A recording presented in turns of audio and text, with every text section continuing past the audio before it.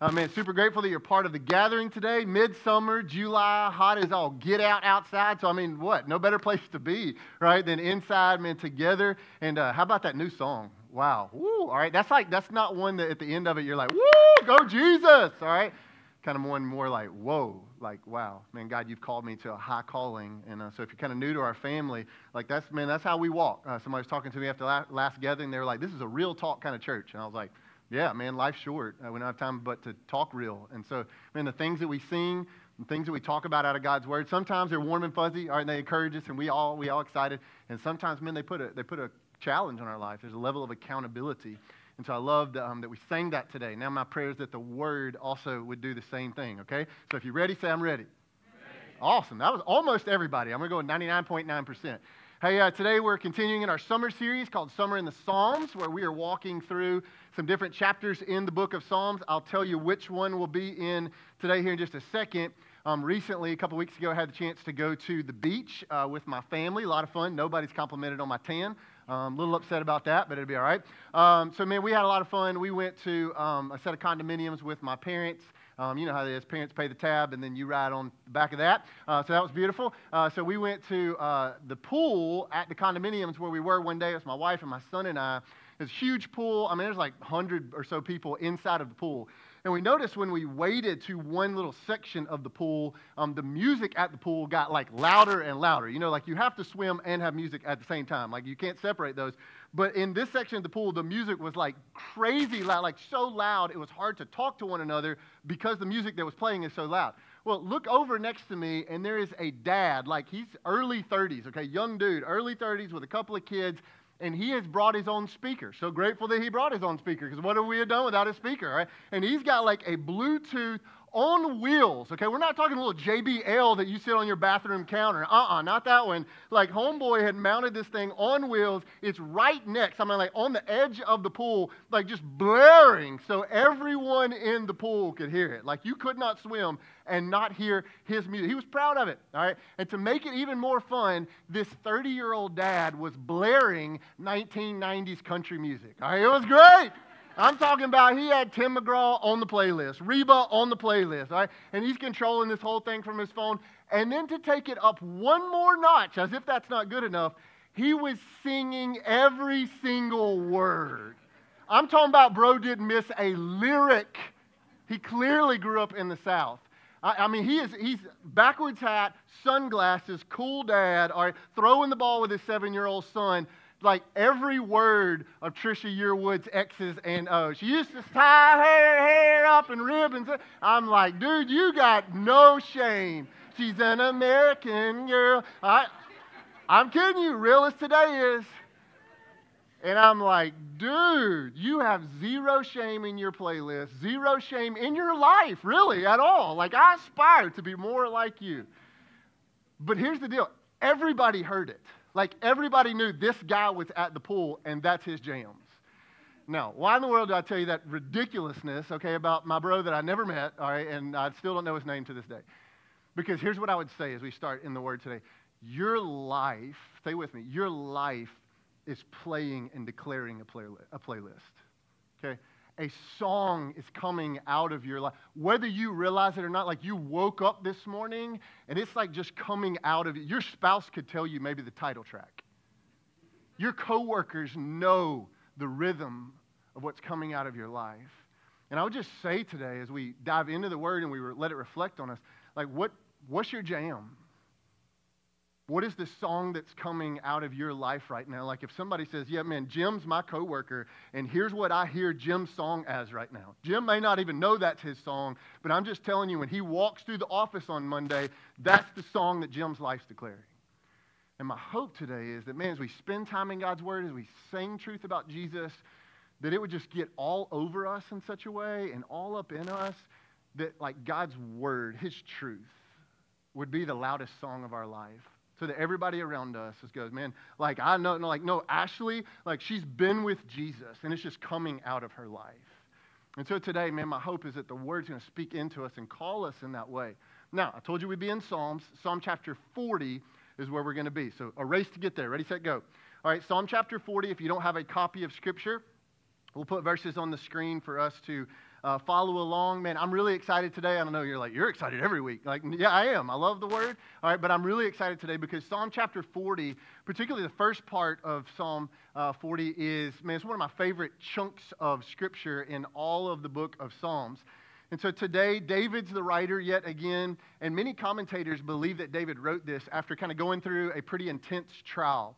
And if you follow along with our weeks of summer in the Psalms, you know, there's a lot of different like themes, kind of, if you will, like all the different Psalms have a different feel. This one's got a lot of them all in one. Like there's Thanksgiving, like not the turkey, but just like Thanksgiving. And then there's lament. And then there's also a messianic theme, which means if you look at this, it points to Jesus way before Jesus was on the scene. Like that's just how good God is. But David writes this, and here's what he writes. Let's pick up verses 1 and 2. We're going to read some chunks of Scripture, then talk about them, go back and read some more. Psalm 40, verse 1 says, I waited patiently for the Lord. And David says, he turned to me, and he heard my cry, and he lifted me out of the slimy pit, out of the mud and mire, and he set my feet on a rock, and he gave me a firm place to stand. The first thing that David states is that he's been waiting on the Lord, okay? And how many of you, like mid-July, 100% humidity, how many of you just love waiting? Like you live for waiting, right? Nobody in our, like we hate waiting. In fact, we'll take alternative routes through traffic, 15 minutes the wrong way going home from work, just so we don't have to wait, okay? Some of you will pay excess fees just to get that thing in the mail faster so that you don't have to wait. We're not a people who love waiting. But David says, I waited patiently for the Lord. In fact, the original language here for waiting actually meant that David could have said it this way. Watch this. He says, in waiting, I waited. That double emphasis there, here's what it speaks to. It's saying that David diligently, earnestly, patiently, and perseveringly waited. That was his attitude while he waited. Now, if we rewrote that verse for most of us, we would say, I impatiently waited on the Lord because he took forever. You prayed that prayer before, right? God, where are you? David says, no, I'm learning to, in my waiting, I'm waiting on the Lord. And you know what he found? He found the Lord's timing to be perfect, to be just right. In fact, he says that the Lord came through. He says, he heard me in my waiting. And then he goes on, he says, and the Lord turned to me and he heard my cry and he lifted me out of the slimy pit. You know what David's saying? He says, at just the right time, in just the right way, the Lord came through. That he rescued me. He saved me. It says the Lord saved him and pulled him out of the pit. It's how the NIV words it. David describes that place where he was saved from. And he says it was a slimy pit filled with mud and mire. Okay, now for all my Rankin County boys, he didn't get his Silverado stuck mud riding. All right, that's not what David's saying. David is speaking to the spiritual situation of his life. And here's what David realized. He had made a mess of his life. That his life was now filled with mud and mire and sliminess, and he was separated from relationship with God. And he says, from that place, that pit, I cried out. And the Lord heard me. I waited, but he heard me. Now, perhaps the most dangerous misunderstanding of our culture, and listen to me, some of you listening to me right now are thinking about this wrong. And so I want to clarify it on the front end before we go further into Psalm 40. Listen, as David prayed this, all right, David was not praying for God to save him from his situation, right? Sometimes we can begin to believe the great misunderstanding is that we just need God to save us from our situation. And that prayer sounds like this. Oh, God, my marriage is broken and he's such a pain and she doesn't come through. Save me from this marriage situation. Or God, my kids are so wild and rebellious. God, save us from this situation. Or that work thing or that financial struggle. God, save me in that situation. Listen, those are all situational prayers. And can God work in those? Yes, we'll talk about that later. But listen, David in this moment isn't praying for situational salvation. He is praying for salvation from his sin. The pit of his own sin and his own self. And the slimiest, muddiest, most miry, if you will, pit of our life is always our sin. Because Scripture is very clear. It separates us from relationship with God. And from David's pit, he realized, he's like, man, I'm in sin, and I'm all about me God, would you save me here? And I'm waiting. And he says, and the Lord heard me. And the Lord stepped in and he saved me. So here's my question that's going to matter before anything else we talk about today. Greatest question of today. You ready? Like, has God saved you from the pit of your own sin and self? Not God, I showed up because I needed you to fix this situation. But God, have you saved me? Have you gotten to the place like David where you're like, man, I look back at my life and good gracious, man, I'm mud and mess and slimy and I can't get out. And you found the Lord. Maybe you had to wait on the Lord, but he stepped in and he saved you. Everyone's spiritual journey, everybody's spiritual journey starts in the pit of sin and self in need of a Savior. You know the beautiful part? I get to hear hundreds and hundreds of testimonies. For some people, the Lord saves them when they're young. It's beautiful. They get a long life to live after that, many times for the Lord. For some people, God saves them when they're much older. I got a friend who came to faith in his 70s. Come on, Jesus. Yeah. For some people, catch this, for some people, the Lord saves them when they are trying to pursue him. Maybe they're connected to church and they're trying to go to life group and trying to be in the Word, and he meets them there and he shows them his grace and he saves them. And then I got some stories that I know of where, man, somebody is running as far and as fast from God as they can. And in his sovereignty, he just goes, hold it right there. And he saves them when they are running from him. Listen to me. Every story of salvation is a miraculous story of God's grace. That he saves us at just the right time in just the right way. I love what 2 Peter chapter 3, verse 9 says. Look at it on the screen. It says, the Lord is not slow in keeping his promise, as some understand slowness. Instead, he is patient with you, not wanting anyone to perish, but everyone to come to repentance. And as I read that, I just go, praise the Lord for his patience. So my question for you, okay, that's going to literally set the tone for everything else today, my question is, have you cried out to God for him to save you from a place you could not save yourself? And have you trusted him for salvation in your life? Now, for some of you, maybe you show up today and you go, I don't know that I'm there yet. Like I prayed, God, would you bail me out of this thing? But I don't know that I know him from saving me from sin and self. Listen, here's my prayer for you as I came in today. That God would use Psalm 40, all the rest of the verses, and he'd just help you realize, man, like you can't be too far from him for him to save you. Like he'll get down in the pit. He'll get you. It's not clean up and then get to him. Like he goes into the mess. And I want you to hear today, student, mom, dad, like he can save you. But there's a lot of you who go, man, I know him as Savior. Like 3rd grade Bible school, 7th grade D now. Like I've been walking with Jesus. Now listen, I'm saved, okay? Beautiful, amazing. You know what? Then my prayer is that the rest of Psalm 40 that we're about to talk about, guess what? It's so for you today. That these things that we talk about would now be seen. They would be visible and tangible fruit that's growing in your life. Okay, that's where we're going to walk today. Psalm 40, verse 3. Let's go back to our passage. And we'll start laying these things out. David says this, catch it. He says, he put a new song, talking about God, he saved me, and then he put a new song in my mouth. It's a hymn of praise to our God. Many will see and they will fear the Lord and they'll put their trust in him. Blessed is the one who trusts in the Lord, who does not look to the proud or to those who turn aside to false gods. Verse 5, many, Lord my God, are the wonders that you've done, the things that you plan for us. None can compare with you. If I was to try to speak and tell of your deeds, they would be too many to declare. All right, now catch this. Here's where we're going. David has been what? He's been saved from the pit. Sin, self, God rescued him. Now here's what we're going to see the rest of Psalm 40 is his response to his salvation. Okay? Or we could say it today, it's the response of the saved. And so today, for all my people who would go, man, Jesus is my Savior. I want to walk in the Jesus way, as we sang. Then get this. We're going to give you, I'm going to just highlight 3 responses of David. And my hope is that you would kind of cross-examine your life with the Word today, and you would go, man, is this really true of me? Okay, is this really true of me? Now, I'm going to put a bunch of S's in the points and principles today, kind of doing my best Dr. Seuss impersonation. All right, but it's really just to help you remember it, okay? But all of them are going to be about saved people from the pit of sin. So here's the first one. Write it down, screenshot it. Here we go. Saved people, okay, saved people sing and they speak with gratitude. All right, I'm just pulling principles right out of what David wrote. Saved people sing and they speak with gratitude. Let's break those two verbs down. In verse 3, David says, God put a new song in my mouth. Like God put a song in my mouth. One commentator that I read this week, he said, God saved David from the mire and he put him in the choir. That's good right there, right?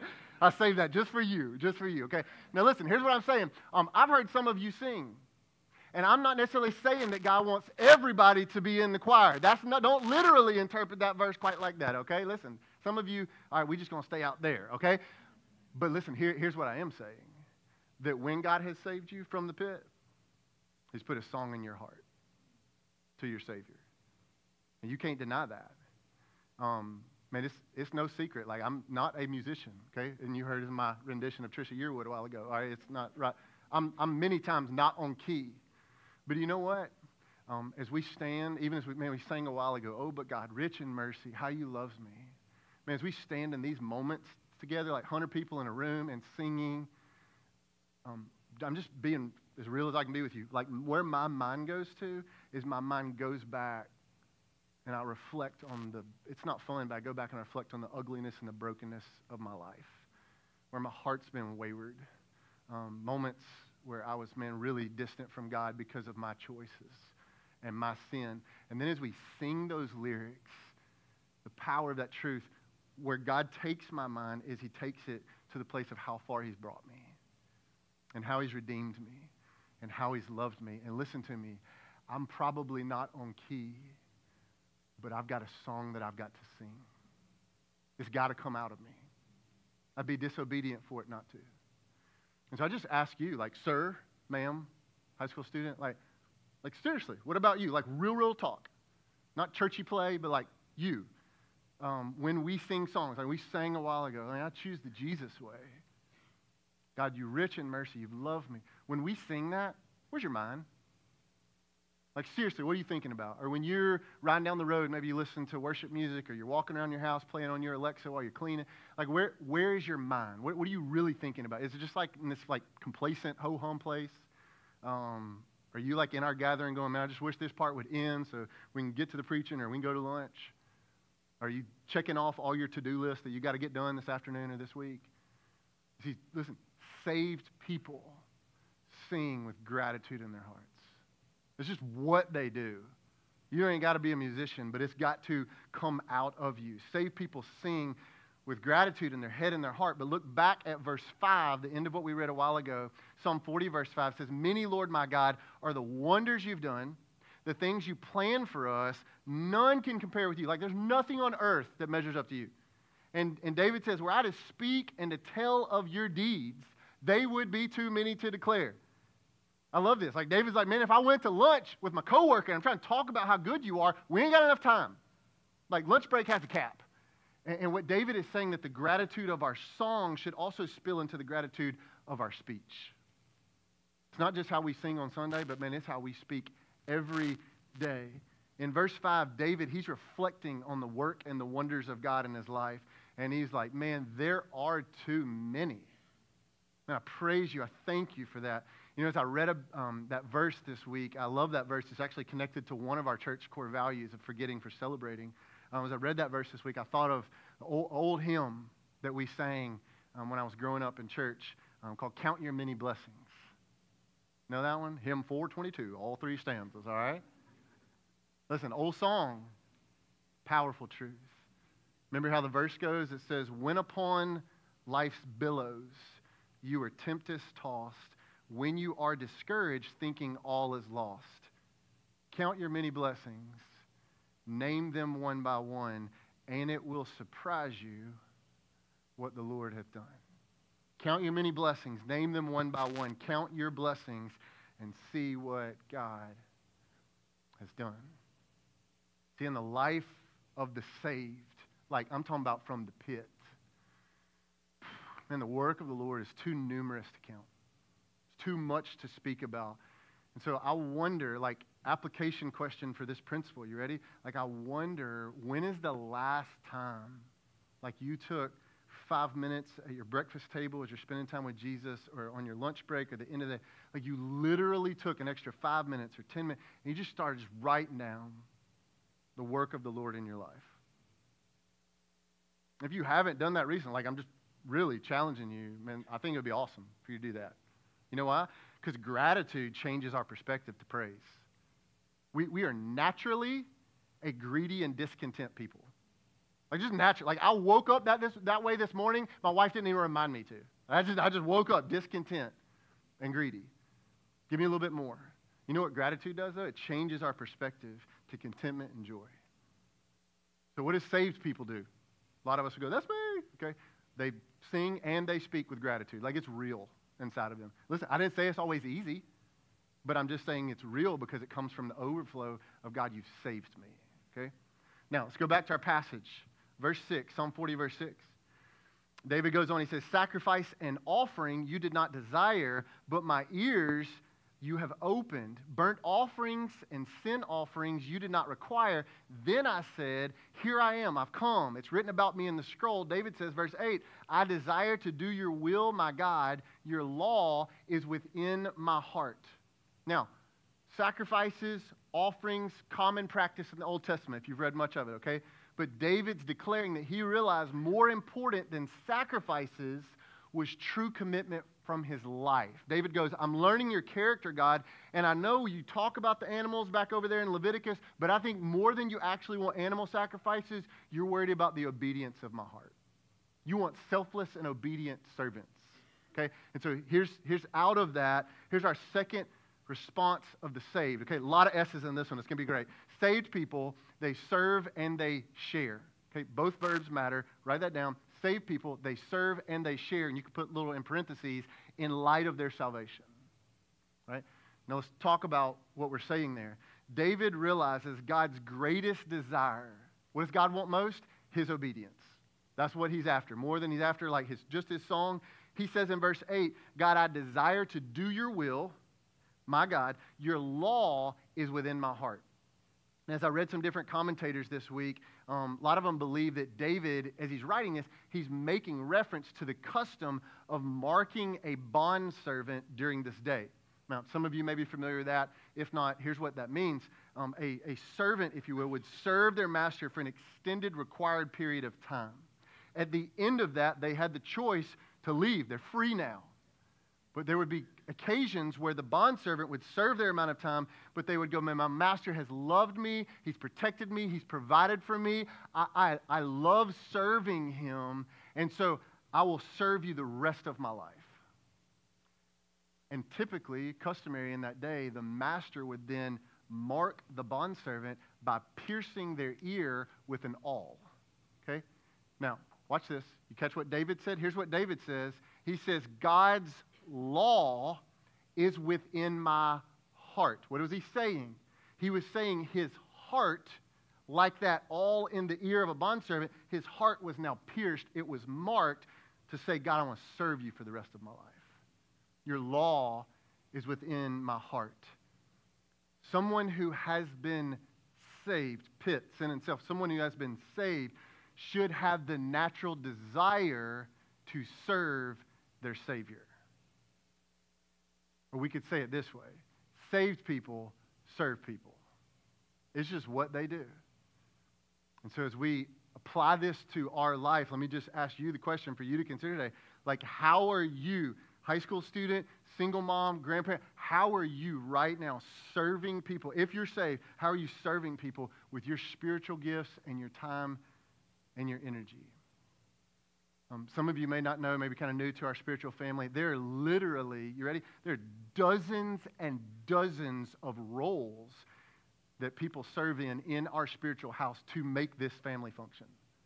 Like on the average, we are close to 100 different roles every week, okay, every week, just to make this moment happen, like right here.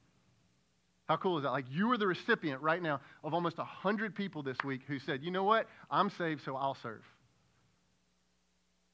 But can I just like acknowledge a reality?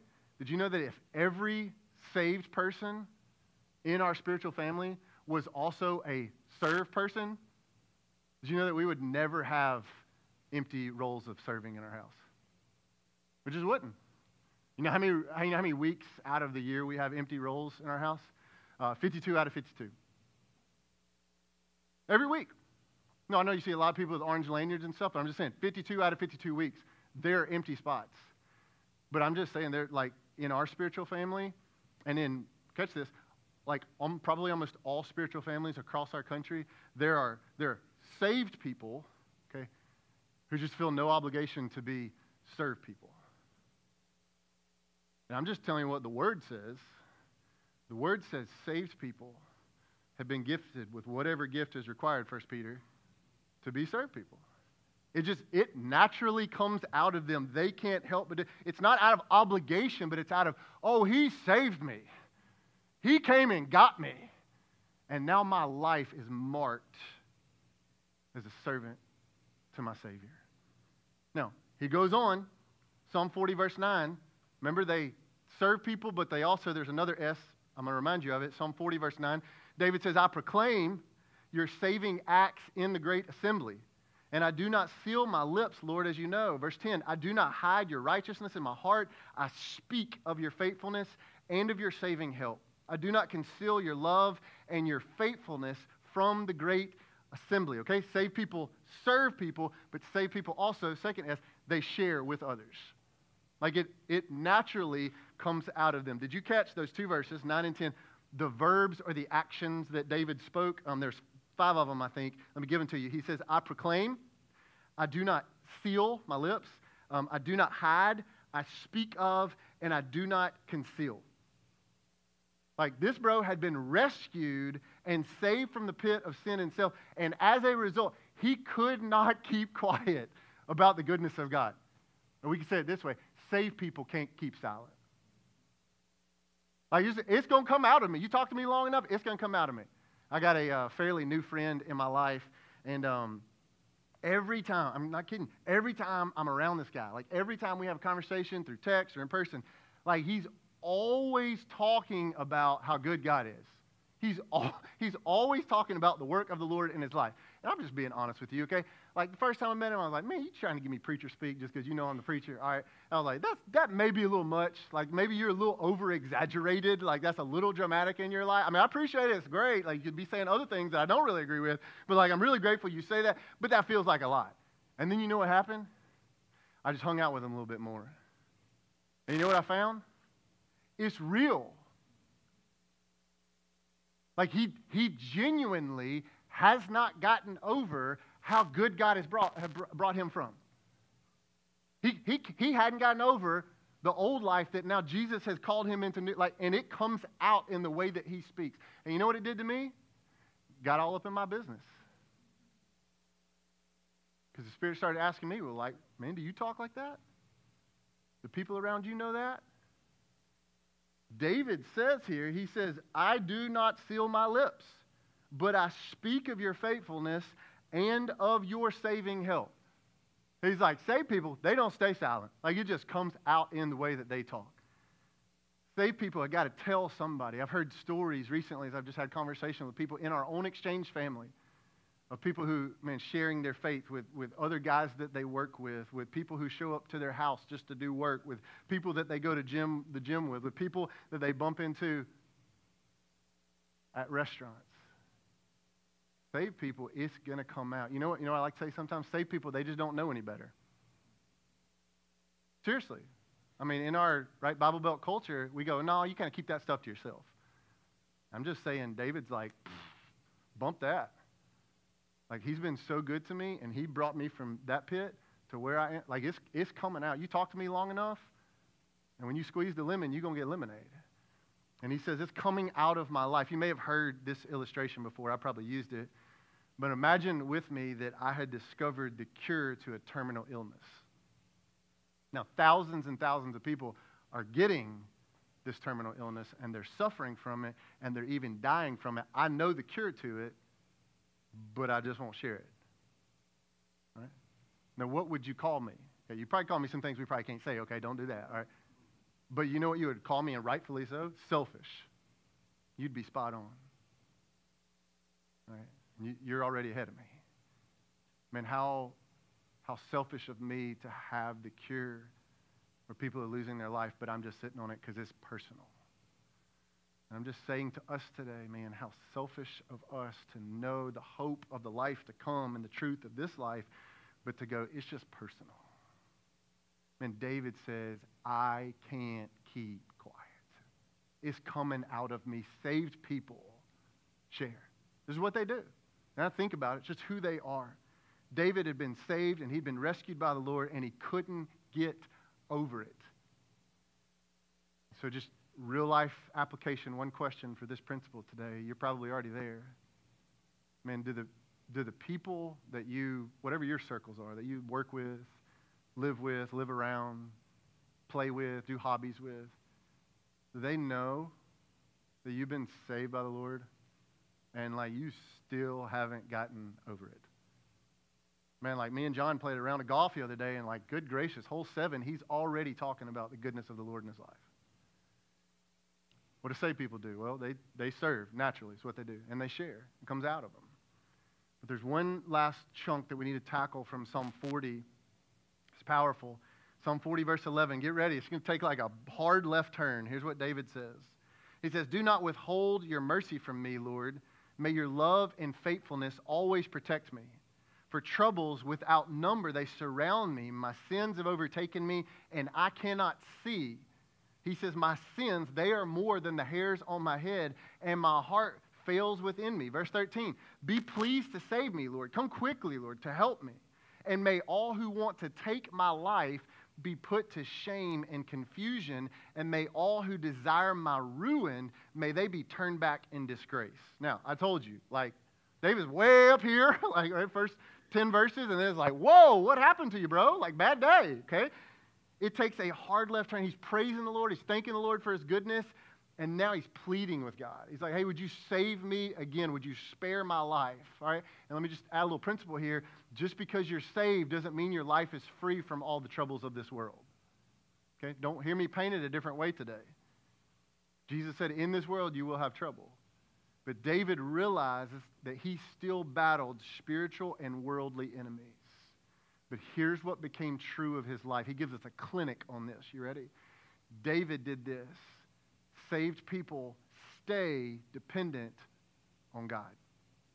Saved people stay dependent on God. Key word, stay. They stay dependent on the Lord. Let's be clear. At the beginning of Psalm 40, all right, I clarified at the beginning. I'm going to re-clarify here. The beginning of Psalm 40, what was David praising God for? For saving him from the pit of his sins. Okay? Here, David is praying for a situational saving or help or rescue. Okay? If you read much of David's life, David faced many earthly enemies and opposition. Like you read much of Psalm 40, and you're like, David, like you make everybody mad? Like everybody's after you, bro. What'd you do? Okay? David had many people who stood in opposition to him, and David here, he prays for God's deliverance in the situation that he's currently facing. He models that. But did you see there's a verse in there, felt a little weird as I read it this week. Even in the face of his situation, you know what he also still has an awareness of? His own sin. Where he's still not fully right. And this is how the Message translation, I'm going to read it this way, speaks verses 11 and 12. You can see it on the screen. David says, your love and your truth are all that keeps me together. When troubles ganged up on me, a mob of sins passed, counting. I was so swamped by guilt, I couldn't see my way clear. He's talking about his sin.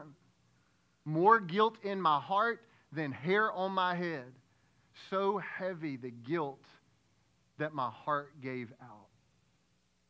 You ever been there before? Like, man, where the guilt in your life, the shame, it was so heavy. It literally felt like a real physical weight. Can I just remind us today that, listen, even as saved people, sin is still a real struggle. Okay? We are not in redeemed bodies. These are still jacked up and broken.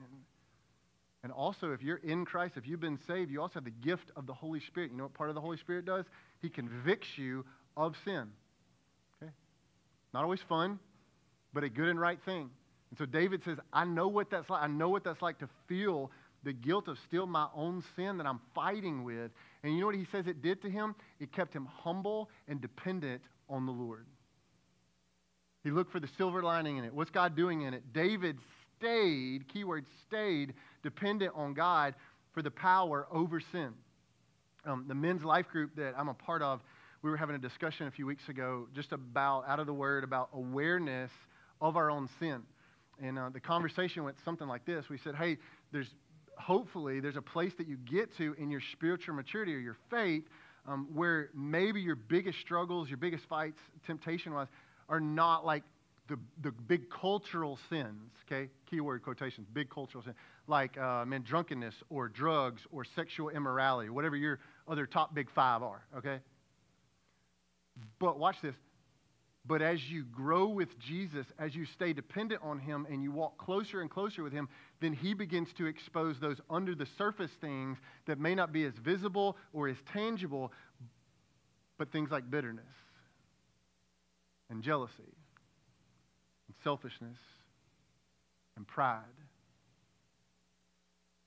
that, listen to me, are just as toxic and just as sinful is what our world wants to label those big cultural sins are.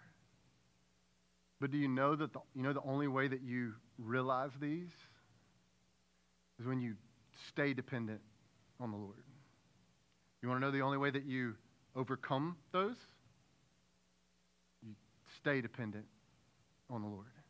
That the same God who saved me at 7, now at 37, is exposing the bitterness that's been in my heart for 5 years. And God, I'm trusting that you expose that and you will save me from that. David knew that saved people, they stay. They don't leave. They stay dependent on the Lord daily in their life. Psalm 40, verse 15, the last 3 verses of the chapter, here's what David writes.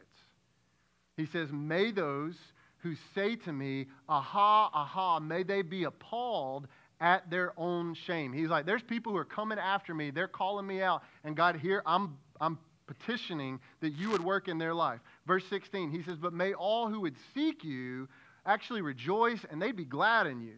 I mean, those who long for your saving help always say the Lord is great. Verse 17, look at how he lands it. But as for me, I'm poor and I'm needy, and may the Lord think of me. You're my help and you're my deliverer. You are my God, so do not delay. Now, David faced earthly opposition, but in the midst of that, did you catch it? He stayed dependent on the Lord to help him as he faced opposition or enemies, however you want to label it. David didn't take the handling of his critics or the retaliation towards his critics on his own shoulders. But he trusted that to the Lord. He lived dependent on Him. And maybe this is just for one person, but Spirit tells me to say it, so we're going to say it. Listen to me. The Lord doesn't need your help in bringing retaliation towards whoever did you wrong, hurt you, whatever. He don't need your help. He's got it in His time. And it may not be fast enough or the way you want it, but listen to me. He's just. You know what He needs from you? Not helping the retaliation or the justice. Do you know what He needs from you? Stay dependent on Him. You just keep walking with Him. You trust Him. The same God who saved you is the same God you keep leaning in on and staying with. And I want you to see, I read it a second ago, verse 17, how David ends the chapter. I'm just going to read it to you. Here's what David says in the NIV. He says, but as for me, I am poor and I'm needy. May the Lord think of me. Now listen, don't get this wrong. David is still very much filled with joy because of the salvation that he experienced, that God saved him from the pit. But do you know what he never lost? He never lost sight of where he started. He said, I am poor and I'm needy. David remembered all the way back to verse 1. He remembered the pit. He remembered the mud and the mire and the sliminess. And he remembered that the Lord saved him out of that when there was no way out. And he never forgot the depravity of his heart without God.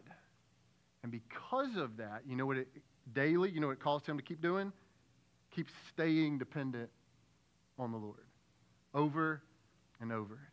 This week, I read a quote in a little devotional I'm doing with some guys that I'm walking with. And there's a quote this week, and man, as I was thinking about Psalm 40, like it just jumped out in my face. So I'll just share with you what I read. Here's what the quote said. It said, if we wake up and remind ourselves of the gospel that we've been saved, if we remind ourselves of the gospel each day, we will live in grateful joy that the toughest battle we are going to face today has already been won. David knew the Lord. He knew God. David had been saved by the Lord, no doubt. But David stayed continually dependent on the Lord all the days of his life. And my question is just like, what about you? Like seriously, what about you? Have you been saved by the Lord? Not from your situation, but have you been saved by the Lord where he rescued you from the pit of your own sin and self? Has that really happened in your life? And a lot of you would go, yeah, 7th grade. Awesome. Fantastic. Then these things, listen, should be increasingly true in your life. Not decreasingly or just ho-hum or just still doing it the same way I've always done. No, they should be increasingly true in your life. That saved people, what do? Saved people, they sing and they speak with gratitude. Man, it just comes out of them. Is that you? Saved people, they serve and they share. So literally, like how are you using your spiritual gifts and your time and energy and efforts that God's given to you? How are you using that to serve others? Who are you sharing with? Who in your life right now is like, man, every time I talk to that guy, he's speaking of the Lord's goodness, and man, I'm just feeling like maybe God's wanting me to know the same God that he knows. And you know what saved people do? They stay dependent on the Lord all the days of their life. So my question would be like, have you gone comfortable or really self-sufficient in your faith? Or are you living daily dependent on him? No matter where you may be in life or in your faith journey, we pray today's time pointed your heart to what is true and gave you hope to hold on to. We want you to know that we are available and ready to pray for and encourage you as you learn what it means to get life in Jesus and give life to others as you live out your faith.